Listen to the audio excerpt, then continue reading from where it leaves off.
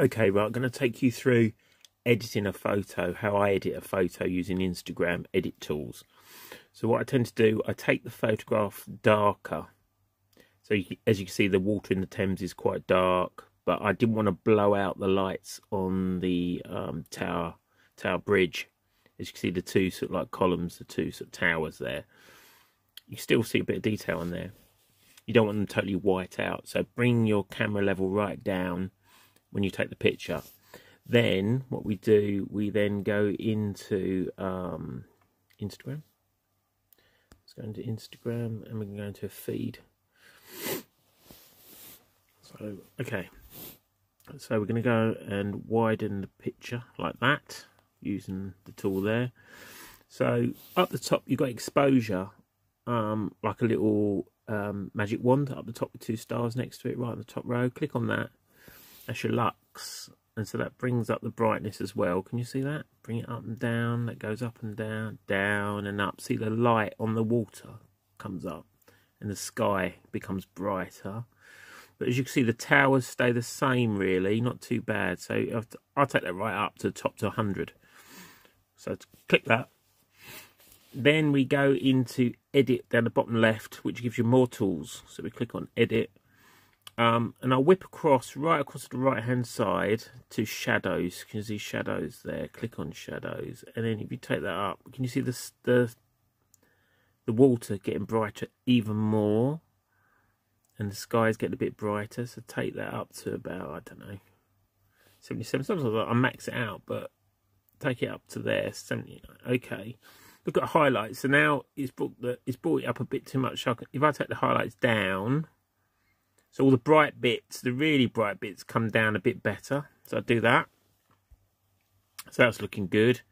Now I scoot back to the left-hand side. There's one called structure. What that does, that makes it more crispy, more sharp, and also, what's it else do? It gives a bit more contrast from light and day. So the clouds, you get a bit more detail on the clouds, although it brings out the grain a bit too much. So just use it wisely.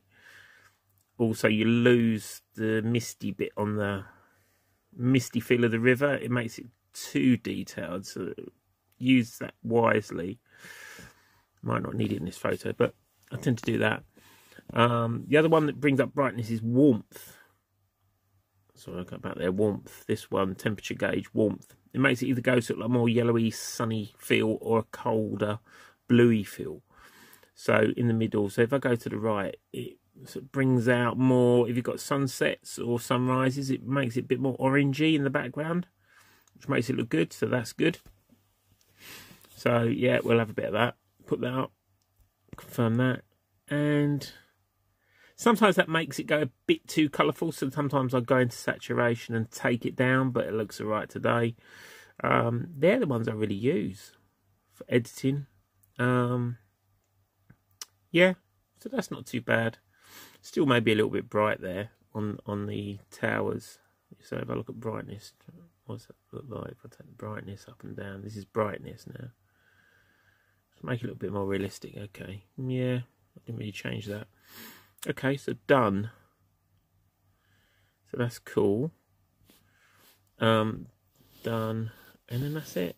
And then sort of like save it. Next. And that's your picture. So it looks quite good, doesn't it? You see a bit more definition on the water. Tower Bridge. Tower Bridge. Example of filters. Of edit filters, we call it, shall we? Edit filters, yeah, okay. There we go. Hope you have a go and it works for you too.